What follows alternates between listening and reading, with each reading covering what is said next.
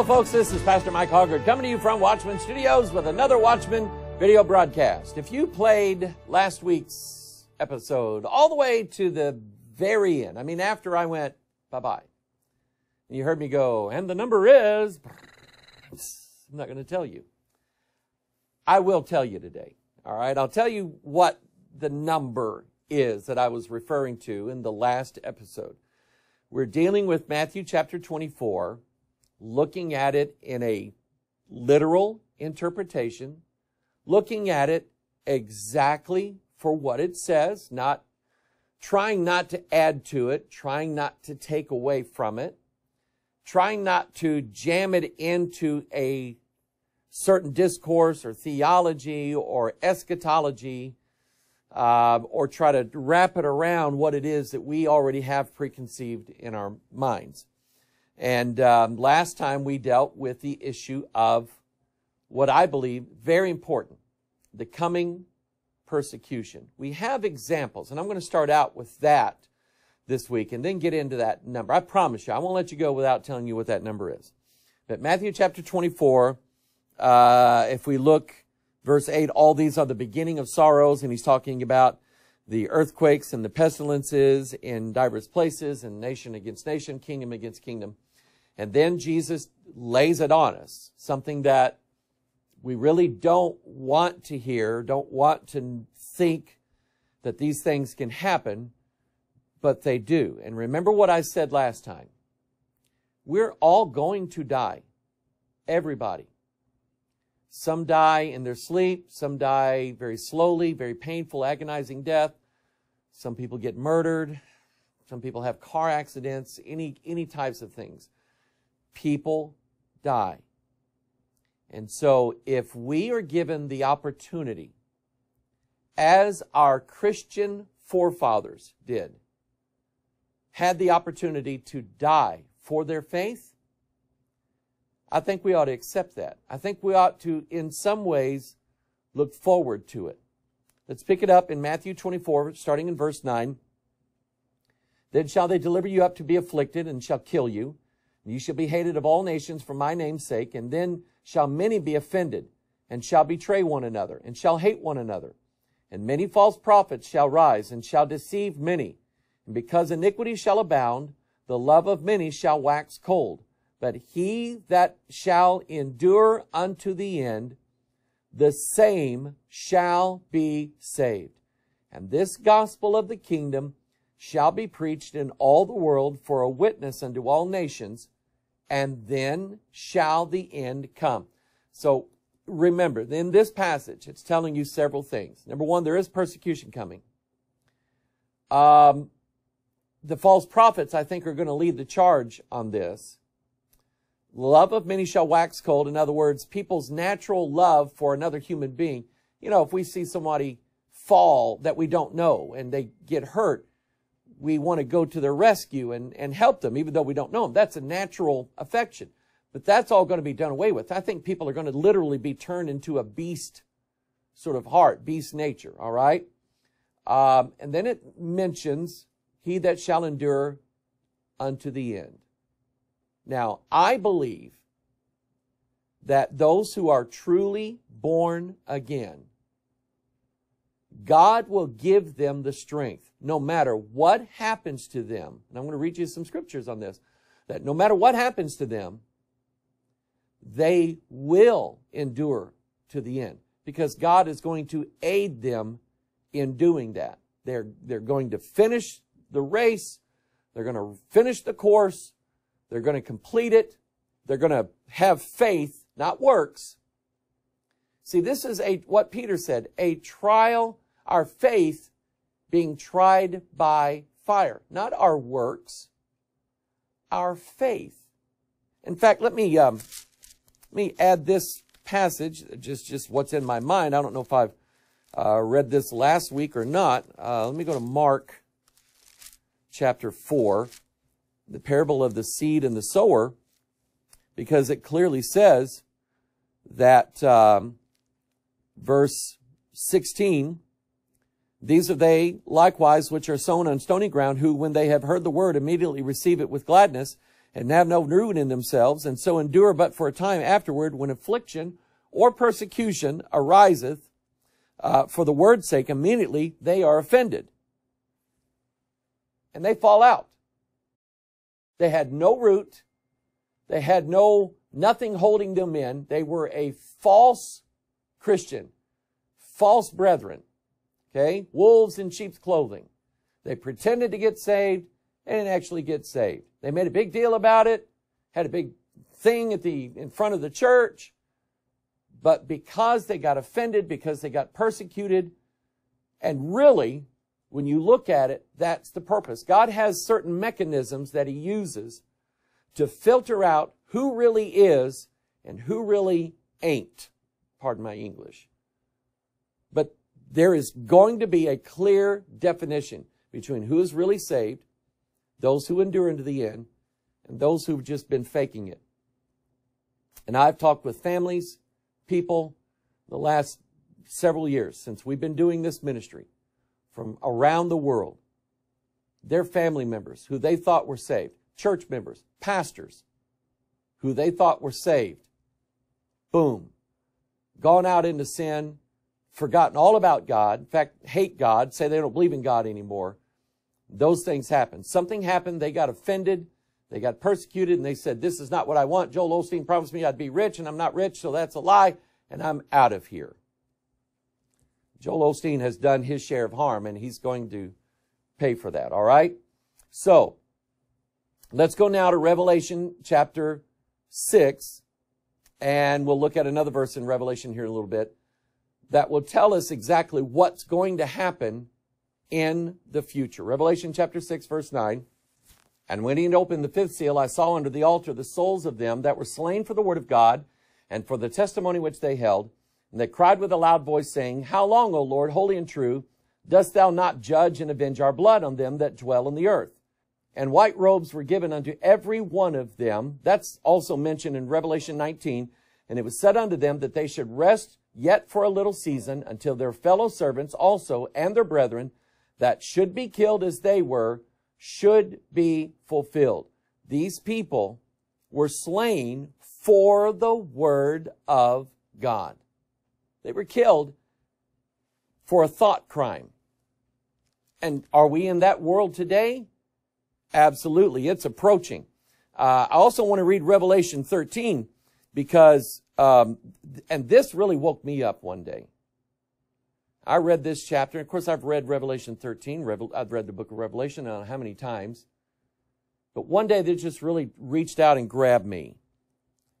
And it says concerning the beast, in verse 4, And they worshiped the dragon which gave power unto the beast, and they worshiped the beast, saying, Who is like unto the beast? Who is able to make war with him? And there was given unto him a mouth speaking great things and blasphemies, and power was given unto him to continue 42 months. And he opened his mouth in blasphemy against God, to blaspheme his name and his tabernacle and them that dwell in heaven.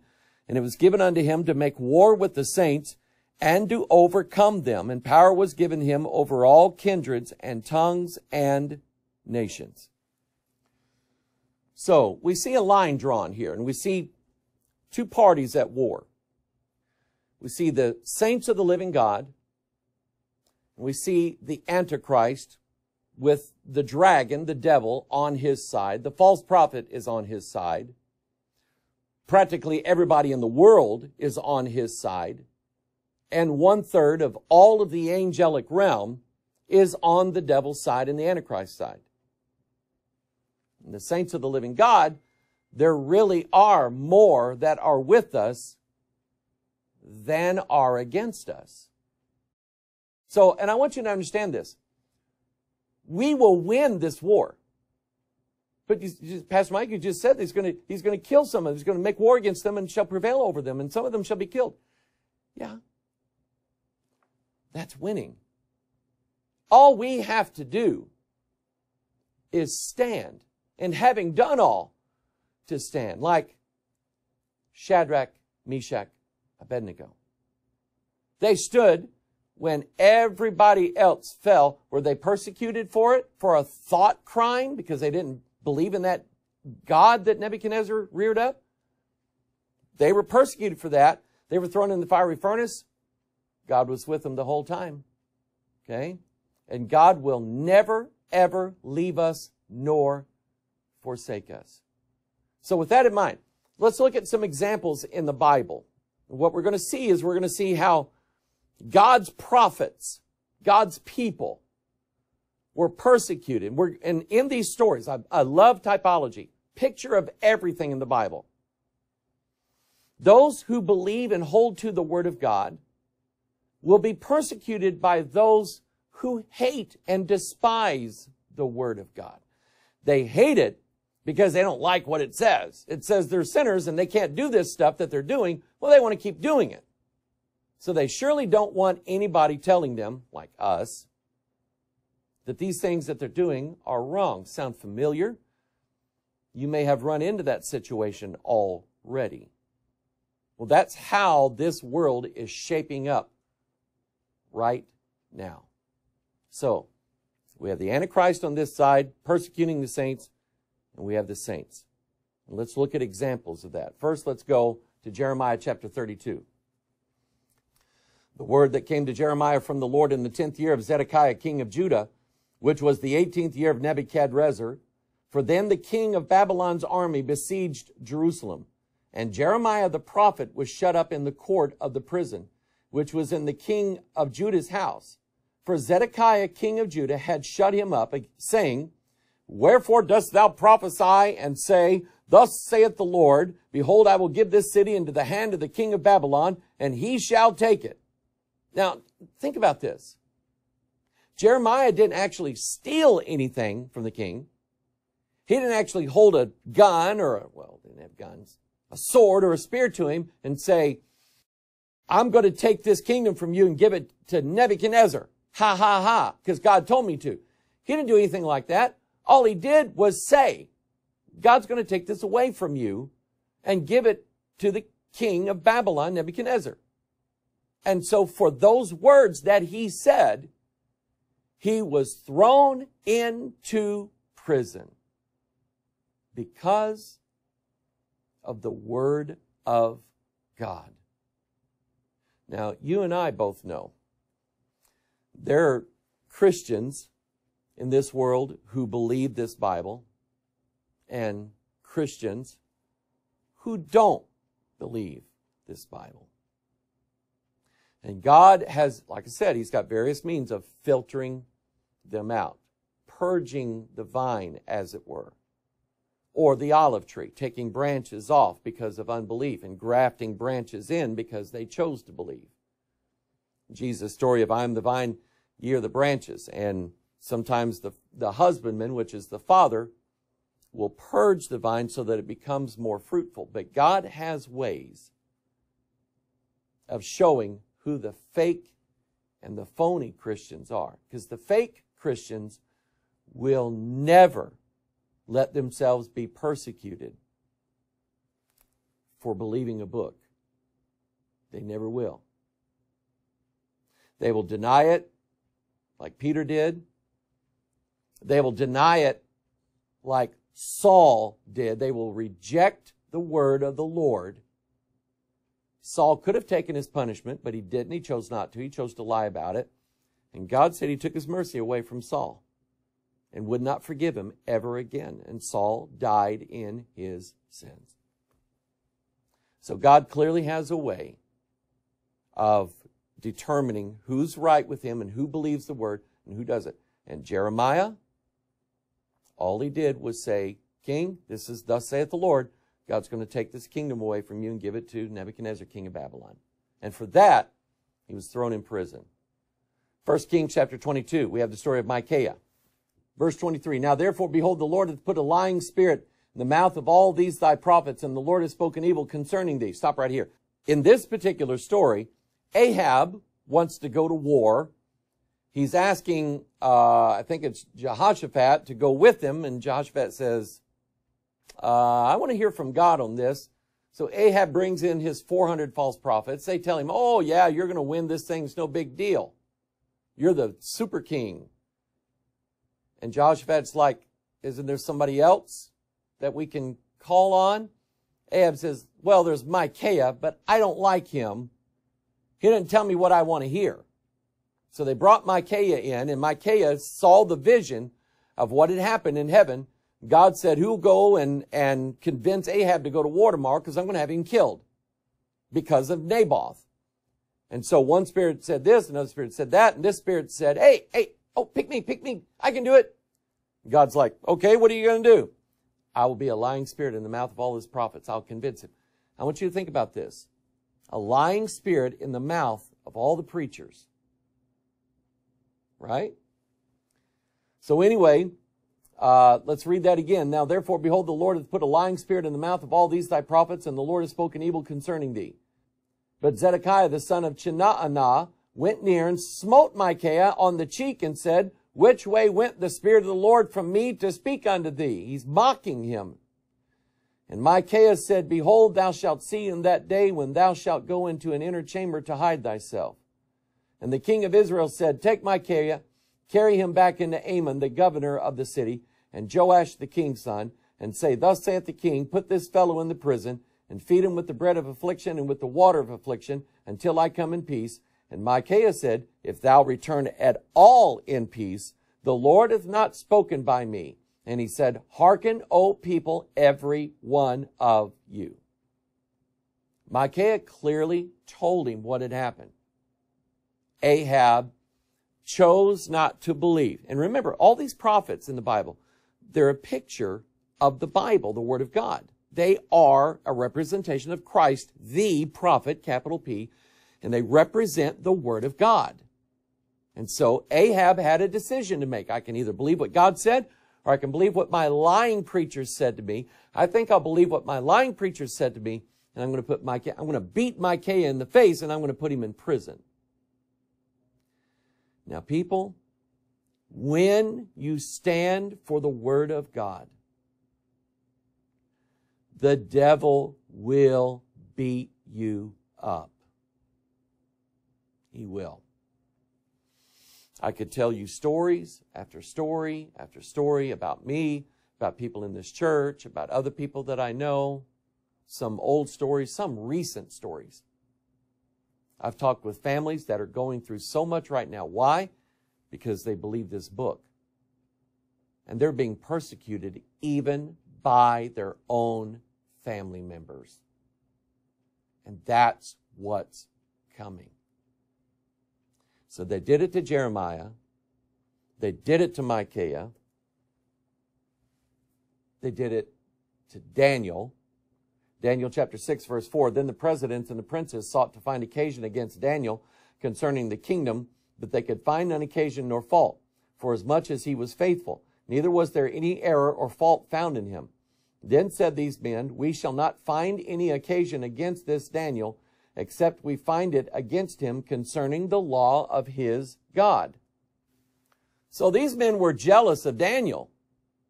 And they thought, we'll get him. We'll get him because he follows his God. We'll persecute him. We want him out of the way because he's favored by the king. And we want his position, his money maybe, or whatever, his power. They're corrupt men. So they made up a law that said anybody who prays to any other god than the God of our king, they're going to get thrown into the lion's den. And that is exactly what happened. I always thought that was funny. The fact that they wrote the law, they wrote it under the law of the Medes and Persians, which means it cannot be altered. Even if, once the king seals it, not even the king can change it. So they bring it before the king. King says it's a good idea.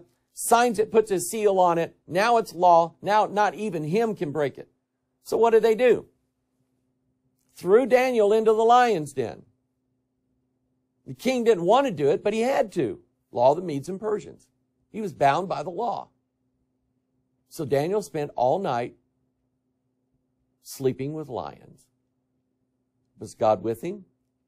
Absolutely. Did the lions eat him? No. No, he lived. Because they didn't say he has to be thrown in the lion's den until he's eaten up. They didn't say that. The law said he must be thrown in the lion's den. So he was thrown in the lion's den, laid in there all night. The law was fulfilled. Daniel comes out. And the king threw the guys in that made that law. But it was persecution. For what reason? Because Daniel believed in God and trusted him. Daniel, again, the prophets represent the Word of God. Acts chapter 12. The killing of James and the attempted killing of Peter. For what? Did they molest children? No. Did they kill anybody? No. Were they stealing money? No. Were they rioting? Were they trying to light the county courthouse on fire? No. They just believed in Jesus Christ. And here's what the Bible says, Acts chapter 12. Now about that time Herod the king stretched forth his hands to vex certain of the church, and he killed James, the brother of John, with a sword. And because he saw it pleased the Jews, he proceeded further to take Peter also. Then were the days of unleavened bread. And when he had apprehended him, he put him in prison, and delivered him to 4 quaternions of soldiers to keep him, intending after Easter to bring him forth to the people. Peter therefore was kept in prison, but prayer was made without ceasing of the church of God unto God for him. And when Herod would have brought him forth, the same night Peter was sleeping between 2 soldiers, bound with 2 chains, and the keepers before the door kept the prison. And behold, the angel of the Lord came upon him, and a light shined in the prison. And he smote Peter on the side, and raised him up, saying, Arise up quickly. And his chains fell off from his hands. And the angel said unto him, Gird thyself, and bind on thy sandals. And so he did. And he saith unto him, Cast thy garment about thee, and follow me. So, they killed James, the brother, half-brother, James of Joseph and Mary, of Jesus. They killed Jesus' brother. And what did Jesus say? Inasmuch as they've done it unto the least of my brethren, they've done it unto me. They killed James. Then they took Peter, locked him up in prison, and was going to wait until after Easter to kill him. But an angel let him out of the prison. And again, for what crime? Nothing except preaching the gospel of Jesus Christ, the good news. Can you see where we're headed in this world? The persecution of people all over the world, of Christians, who believe that sin is wrong, but God is a loving God and wants to save them from their sins. So now, in some places in the world, it is against the law to try to save someone who is living in some sort of sodomite relationship. The Bible calls it effeminate.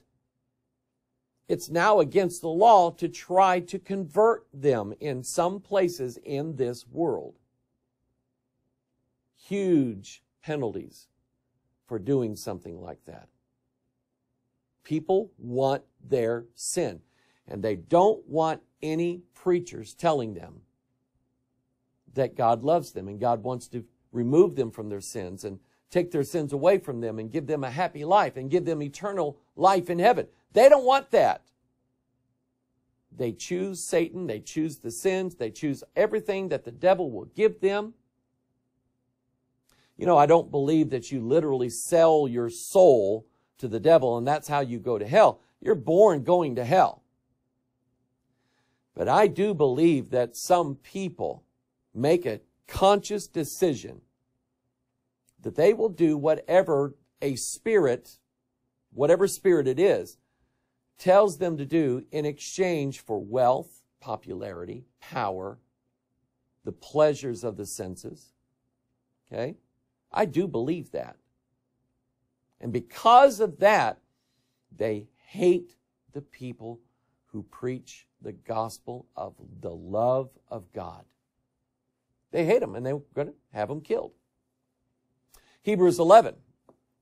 We call that the Faith Hall of Fame. It lists all the people in the Old Testament who had, not everybody in the Old Testament who had faith, but it gives us a list of these people in the Old Testament who trusted God, who had faith, who didn't see God yet, didn't see Jesus Christ yet they believed in Him. They trusted God. And so Paul, I think he's the one who wrote Hebrews. I could be wrong because his name's not there. But anyway, whoever wrote Hebrews is giving a list by name. And then he starts reeling off names after name after name. And then this is what he says. Verse 32, and what shall I more say? For the time would fail me to tell of Gideon, and of Barak, not Obama, and of Samson, and of Jephthah, of David also, and Samuel, and of the prophets, who through faith subdued kingdoms, wrought righteousness, obtained promises, stopped the mouths of lions, quenched the violence of fire, escaped the edge of the sword, out of weakness were made strong, waxed valiant in fight, turned to flight the armies of the aliens. Dun, dun, dun!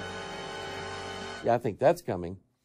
Women received their dead raised to life again, and others were tortured, not accepting deliverance, that they might obtain a better resurrection.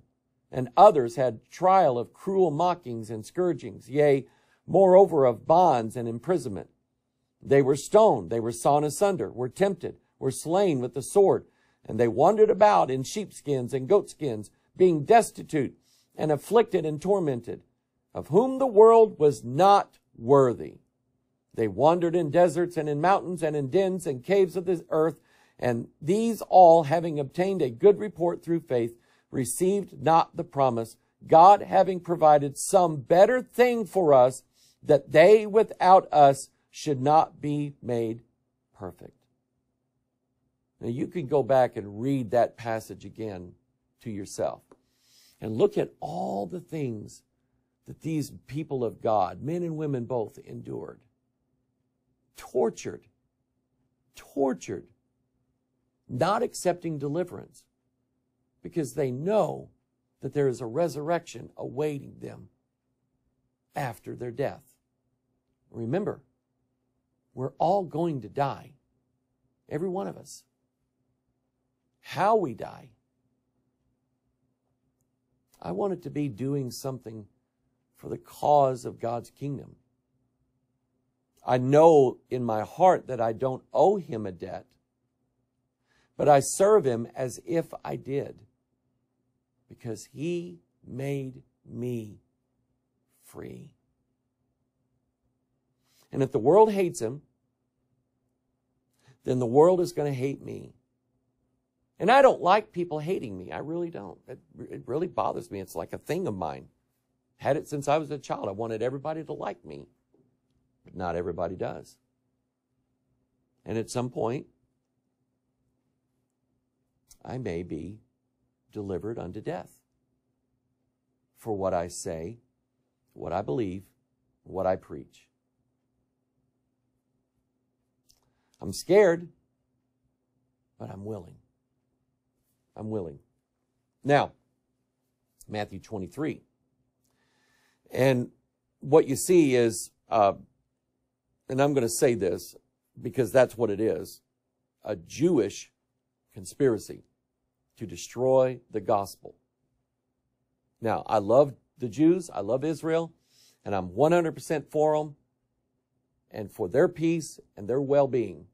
But they hate Jesus, and they hate Christianity. Hate him. And whenever they're in power, they always try to destroy Bible Christianity.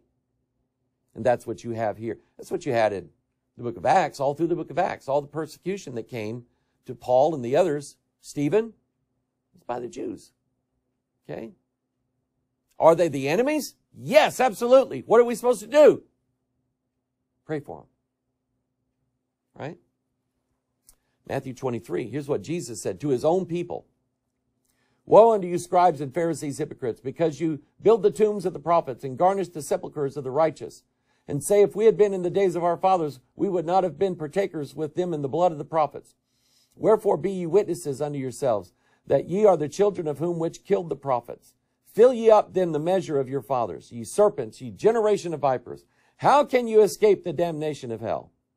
Wherefore, behold, I send unto you prophets and wise men and scribes, and some of them ye shall kill and crucify, and some of them shall ye scourge in your synagogues, and persecute them from city to city, that upon you may come all the righteous blood shed upon the earth, from the blood of the righteous Abel unto the blood of Zacharias. Look at that, A to Z. Abel to Zacharias. I just think that's interesting. Whom ye slew between the temple and the altar. Verily I say unto you, all these things shall come upon this generation. O Jerusalem, Jerusalem, thou that killest the prophets and stonest them which are sent unto thee, how often would I have gathered thy children together, even as a hen gathereth her chickens under her wings, and ye would not. Man. Jesus has such a heart for his people. But they hated him. And every prophet that the Lord sent, they killed him. Including the prophet, Jesus Christ. They killed their Messiah. The one who came to save them, to rescue them. Like they wanted to kill Moses. When Moses defended the Jewish man, murdered the Egyptians, the Jews looked at Moses and said, what, are you going to kill us too? Moses had to flee for 40 years because of that. So they hate Jesus. They hate the Bible. And they hate everybody who believes, practices, preaches, teaches what this Bible says. But does God have a purpose in that? I believe he does. Romans chapter 8. I love this passage of Scripture. There's a list. And remember what I've always told you. If you see a list of something in the Bible, count the number. Often you will find some great wisdom in that, what it means. So I remember reading this years ago and I went, whoa. There's a number here. And I knew what that number referred to. And I'll show it to you. Are you ready? Romans chapter 8, verse 35. Who shall separate us from the love of Christ? Shall tribulation, or distress, or persecution, or famine, or nakedness, or peril, or sword? As it is written, for thy sake we are killed all the day long. We are accounted as sheep for the slaughter. Think about that. Nay, in all these things we are more than conquerors through him that loved us. For I'm persuaded that neither death, nor life, nor angels, nor principalities, nor powers. We know who that is. We wrestle against them. Nor things present, nor things to come, nor height, nor depth, nor any other creature shall be able to separate us from the love of God which is in Christ Jesus our Lord. Hallelujah! I love that. Because I'm like everybody else. Sometimes I get these things where I think God's mad at me all the time. Right? That God really didn't save me. That God really doesn't put up with me. I think those things sometimes. And when I think them, I have to go back to the Scriptures and tell myself, Mike, that Bible's true. It's never wrong. And no matter what I'm going through, no matter what trial, God loves me with a love that I cannot even comprehend. His great love. It's amazing. Did you happen to count? And I know the words there are important. The things that he said. Who shall separate us from the love of Christ? Tribulation, distress, persecution, famine, nakedness, peril, or sword. These are important issues. So I don't want to detract from what the Word is actually saying. But I know that God speaks in order, in patterns. And to see and understand that order gives you a little bit of knowledge about how God is going to do things, how God's going to work things out. And again, I want to say to all my brethren that would disagree with me on this rapture issue about when it happens, I would say at least consider the possibility, maybe even the probability, that God's people are going to be persecuted before we're taken up. Consider that, at least consider that. Okay? Think about it. The devil hates us, right? Is he going to try to get at us? Well, he's been doing it for years. What makes us think that he won't try some last-ditch attempt to absolutely destroy us? I think he will. But let's count. Let me show you. I divided it all up. I'll put it on the screen for you. You see number one, who shall separate us from the love of Christ? Shall tribulation. That's 1. 2, distress. 3, persecution. 4, famine. 5, nakedness. 6, peril. 7, sword. And then you keep reading because he doesn't mention anything. And he says in verse 38, for I'm persuaded that neither death, that's number 8, nor life, nor angels, nor principalities, powers, things present, things to come, nor height, nor depth, number 17, nor any other creature shall be able to separate us from the love of God which is in Christ Jesus our Lord. 17 things there. What does that number mean? I love that number. It's what I've not spoken about it much, but it's one of my favorites because it's related directly to the translation of God's saints from this world to that world. The dead in Christ first, then we which are alive and remain, being caught up together with them. And that number 17 is the number that speaks of that transformation from this body to the new body, resurrection. Genesis 17. Okay, the clues are always in the Genesis chapter. Genesis 17. What happened in Genesis 17? When Abram was 90 years old and 9, the Lord appeared to Abram and said unto him, I am the Almighty God, walk before me and be thou perfect, and I will make my covenant between me and thee, and will multiply thee exceedingly. And Abram fell on his face, and God talked with him, saying, As for me, behold, my covenant is with thee, and thou shalt be a father of many nations. Neither shall thy name any more be called Abram, but thy name shall be Abraham, for a father of many nations have I made thee. And that's in verse 5. 5 is also related to the rapture as well. So the number 17, notice that God changed something. He changed Abram to Abraham, a new name. Think about Saul. The Apostle Paul was called Saul. What happened? In Acts 13, they started calling him Paul. He went by a new name because he was changed. All right, you see that? By the way, Sarah as well. In verse 15, which is 3 times 5, God said unto Abraham, As for Sarai thy wife, thou shalt not call her name Sarai, but Sarah shall her name be. And it's interesting, and I just think about things like this. God took the name Abram and put breath in it, because the letter H, or as the British say, H, has a sound. Hath, have. Abraham. God's given him a new life, his new breath, new spirit. Okay? So, that's 17th chapter of the Old Testament. What's in the 17th chapter of the New Testament? That would be Matthew 17. Look at what it says. And after 6 days, Jesus taketh Peter, James, and John, his brother, and bringeth them up into an high mountain apart, and was transfigured before them. And his face did shine as the sun, and his raiment was white as the light. Behold, there appeared unto them Moses and Elias talking with him.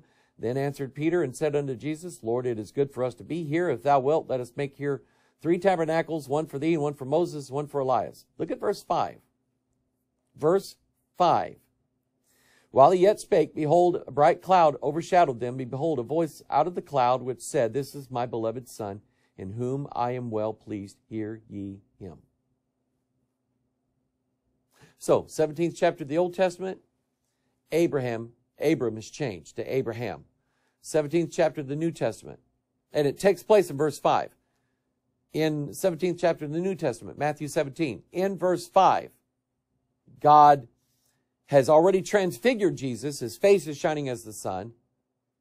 But then God said, "This is my beloved Son, in whom I am well pleased. Hear ye him." And remember, Peter wrote about that in, I think it was 2 Peter.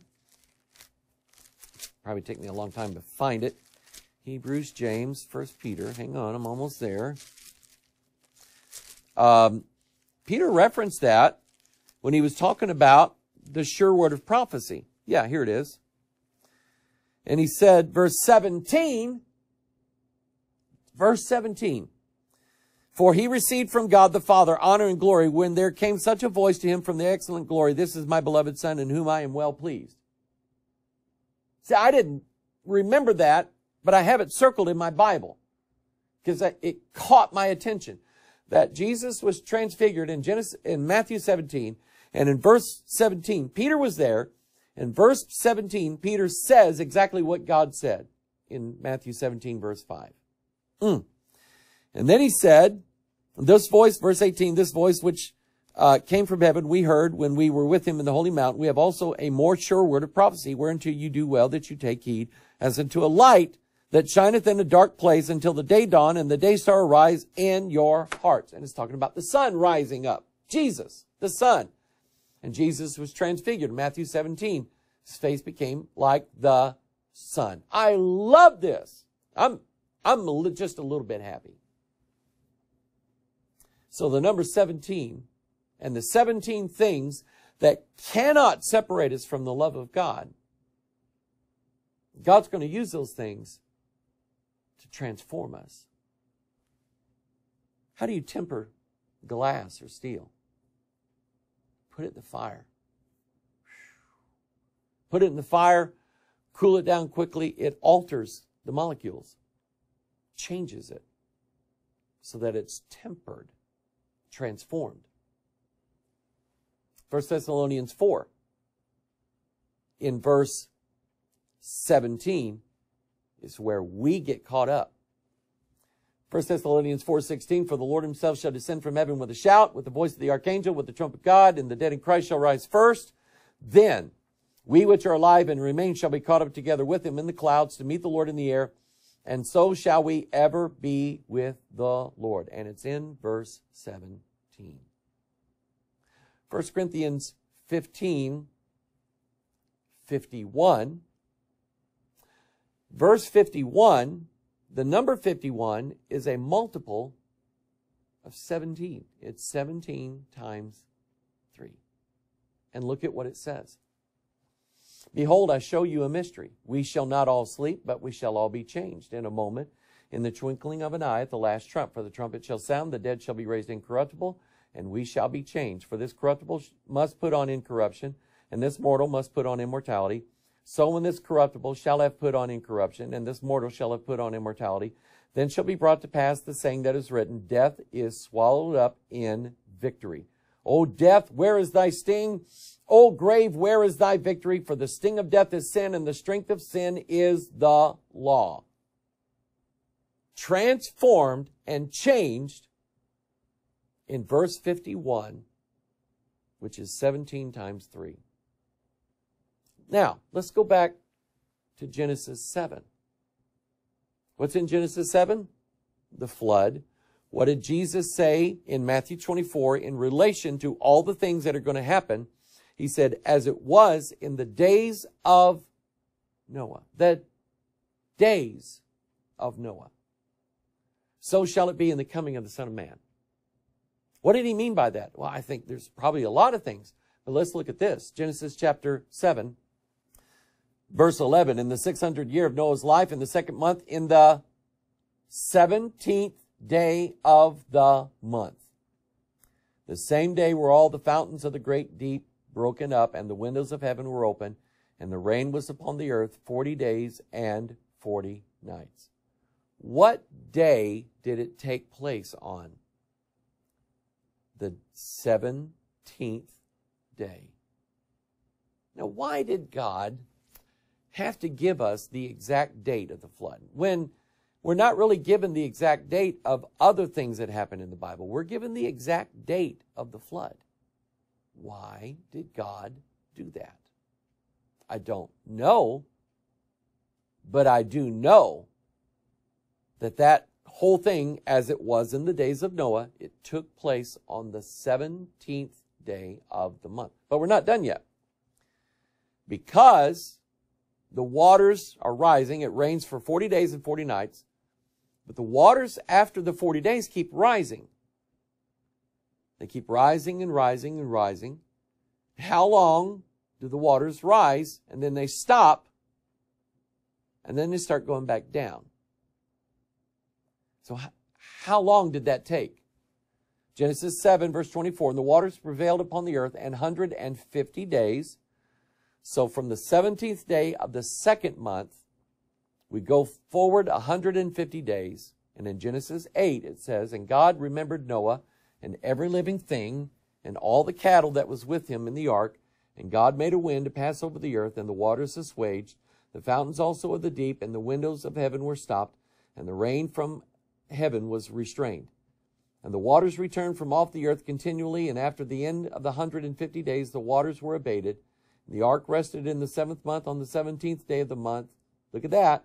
Upon the mountains of Ararat. And the waters decreased continually until the 10th month. In the 10th month, on the first day of the month, were the tops of the mountains seen. So, the waters start rising on the 17th day of the second month. And they keep rising until the 17th day of the 7th month, which is 5 months. See, I see a lot of the intersection of the number 17 and the number 5. It seems like they both work together to show us God's plan. And all of this goes back to the 17 things that cannot separate us from the love of God in Christ Jesus. 17 things cannot do it. And of those 17 things, persecution is one of them. Now, let's go to the 170th chapter of the Bible. That would be, you can do this, download the Pure Bible Search software, purebiblesearch.com, Windows, Linux, Mac, download it, install it, and find the 170th chapter of the Bible yourself to verify that I'm telling you the truth. It's Deuteronomy chapter 17. Here's what it says. When thou art come into the land which the Lord thy God giveth thee, which is a picture of heaven, and shalt possess it, and shalt dwell therein, and shalt say, I will set a king over me, like as all the nations that are about me, thou shalt in any wise set him king over thee, whom the Lord thy God shall choose. One from among thy brethren shalt thou set king over thee. Thou mayest not set a stranger over thee, which is not thy brother. Now, here's the interesting thing. Moses was the first ruler of Israel. He was a judge over Israel. And we had the time of the reigning of Israel. Who ruled over Israel were the judges. Starting with Moses, then you read in the book of Judges, you have Barak, you have Gideon, you have Samson, you have Deborah, you have all of these judges over Israel, and it ends with Samuel. And from Moses to Samuel, there are exactly 17 judges, and then they set a king over themselves. And that was prophesied in the 170th chapter of the Bible, which is Deuteronomy 17. I love my Bible. It's in perfect order. And the more I read it, the more I see I stand in awe and reverence of this dear book. I love it. Now, 1 Samuel 10. This is when they actually asked Samuel, give us a king. And Samuel called the people together unto the Lord to Mizpah, and said unto the children of Israel, thus saith the Lord God of Israel, I brought up Israel out of Egypt, and delivered you out of the hand of the Egyptians, and out of the hand of all kingdoms, and of them that oppressed you. And ye have this day rejected your God, who himself saved you out of all your adversities and your tribulations. And ye have said unto him, Nay, but set a king over us. Now therefore present yourselves before the Lord by your tribes and by your thousands. So God is saying that during that time of the 17 judges, God was saving Israel out of all her what? Tribulations. Let's take a brief look at that word, tribulation, and see what God has in store for his people related to that word.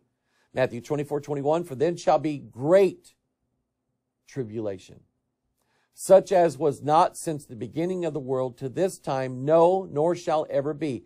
And except those days should be shortened, there should no flesh be saved. But for the elect's sake, those days shall be shortened. John 16:33, these things I have spoken unto you, that in me you might have peace. In the world you shall have tribulation, but be of good cheer. I have overcome the world. Notice that Jesus is telling us, in the world ye shall have tribulation. It's going to happen. Acts chapter 14, verse 21. And when they had preached the gospel to that city and had taught many, they returned again to Lystra, to Iconium and Antioch, confirming the souls of the disciples and exhorting them to continue in what? The faith. To continue in the faith. And that we must, through much tribulation, enter into the kingdom of God. Must. Through tribulation. But can that separate us from the love of God? Or any of the other 17 things? No. Look at Romans chapter 5. Therefore, being justified by faith, we have peace with God through our Lord Jesus Christ, by whom also we have access by faith into this grace wherein we stand, and rejoice in hope of the glory of God. And not only so, but we glory in tribulations also, knowing that tribulation worketh patience, and patience experience, and experience hope. And hope maketh not ashamed, because the love of God, look at that, tribulation can't separate us from the love of God, because the love of God is shed abroad in our hearts by the Holy Ghost, which is given unto us. Look at 1 Thessalonians 3, verse 4. For verily when we were with you, we told you before that we should suffer tribulation, even as it came to pass, and ye know. So, this is a word that I've just encouraged people to look up in the Bible, King James, use the Bible search software or get a Strong's Concordance, and look at every occurrence of the word tribulation or tribulations, there's a plural there, and read those verses. And ask yourself the question, is God telling us that we're not going to have tribulation?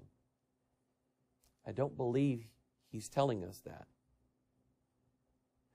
I believe that when we are transformed, on the day of being caught up, translated into heaven, Jesus appears in the air.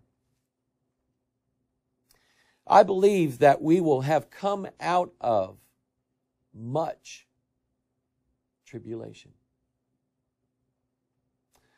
In little ways, we go through it nearly every week, maybe every day. But we have trials and tribulations often.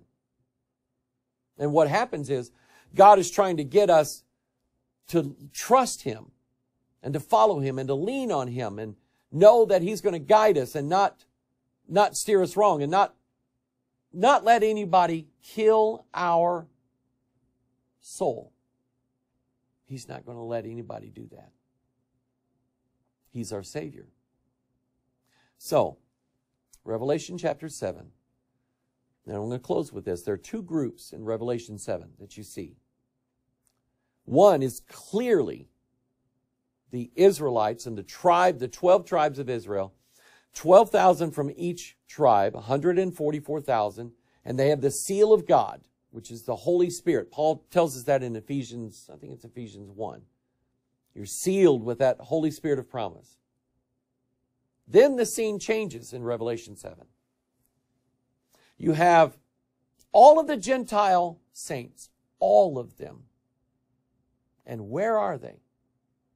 Around the throne of God himself. And look at what it says. Revelation 7, verse 9. And after this I beheld, and lo, a great multitude which no man could number, of all nations and kindreds and people and tongues, there's 4 things there, stood before the throne and before the Lamb, clothed with white robes and palms in their hands. That, I think that relates to the Feast of Tabernacles. And cried with a loud voice, saying, Salvation to our God, which sitteth upon the throne, and unto the Lamb. And all the angels stood round about the throne and about the elders and the 4 beasts, and fell before the throne on their faces, and worshipped God, saying, Amen. Blessing and glory and wisdom and thanksgiving and honor and power and might, 7 things, be unto our God forever and ever. Amen. And one of the elders answered and saying unto me, What are these which are arrayed in white robes? And whence came they? And I said unto them, Sir, thou knowest. And he said unto me, These are they which came out of great tribulation, and have washed their robes and made them white in the blood of the Lamb. Therefore are they before the throne of God, and serve him day and night in his temple. And he that sitteth on the throne shall dwell among them. And they shall hunger no more, neither thirst any more, neither shall the sun light on them, nor any heat. Verse 17, For the Lamb which is in the midst of the throne shall feed them, and shall lead them unto living fountains of waters, and God shall wipe away all tears from their eyes. Oh, I wish I could shout hallelujah right now. I love that. God is going to deliver his people. And right now, here in America, we're actually starting to see some of that persecution because of this COVID stuff. Telling churches that they can't meet. They can't sing. They can't gather together. That's against the Constitution. Persecution has already started. And it's going to get worse. And I don't like that. Oh, I'm telling you, I don't like that. At all, I don't like that. But I know that God will bring us through that. God's going to wipe all the tears from our eyes and all the tribulation that we went through and all the 17 things that Paul mentioned in Romans 8. None of those things can separate us from the absolute beautiful love of God, who loves me. I struggle with that. I have a hard time. Why does God love me so much? Why does God put up with me? Why does God have long suffering with me? Why does God even have mercy with me? But he does. And I'm thankful. And I plan on following him no matter what happens. No matter what tribulation, what trials come. No matter how it all works out. I don't know how God is going to do everything. I don't know the day of the rapture. I don't know what's going to happen before, what's going to happen after. I just think these things are going to happen. And I'm ready for it. God will make us ready. And he will cause us to stand in that evil day. Think about it. Pray about it. Think Bible. God bless you. I love you. You're the reason why we do what we do. May the Lord bless you and keep you. And we'll see you next time. Bye-bye.